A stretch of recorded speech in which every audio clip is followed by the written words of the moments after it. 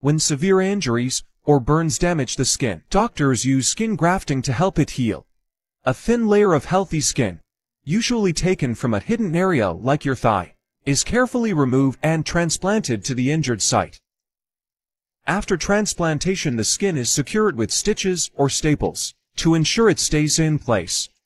Over time, blood vessels and tissues grow into the graft, helping it integrate and heal. When severe injuries or burns damage the skin, doctors use skin grafting to help it heal.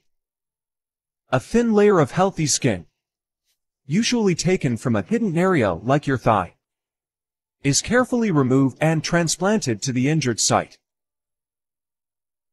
After transplantation, the skin is secured with stitches or staples to ensure it stays in place. Over time, blood vessels and tissues grow into the graft, helping it integrate and heal.